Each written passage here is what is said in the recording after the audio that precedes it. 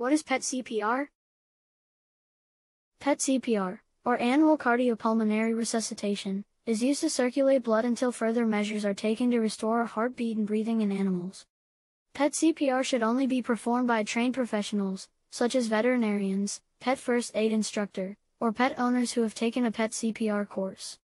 Performing CPR on a pet is similar to performing CPR on a human, but there are some important differences to keep in mind.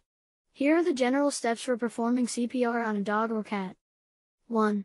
Check for responsiveness by tapping the animal gently and speaking its name. 2. Check for breathing by placing your cheek close to the animal's nose to feel for breath and by watching for chest movement. If the animal is not breathing, begin CPR with chest compressions. Use your fingers or the heel of your hand to compress the chest.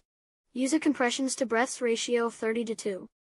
If the animal has a pulse but is not breathing, close its mouth and breathe into its snout or nostrils. PET CPR can be different based upon the breed or species. That is why it is best performed by a professional or an individual who has been trained and certified in PET CPR.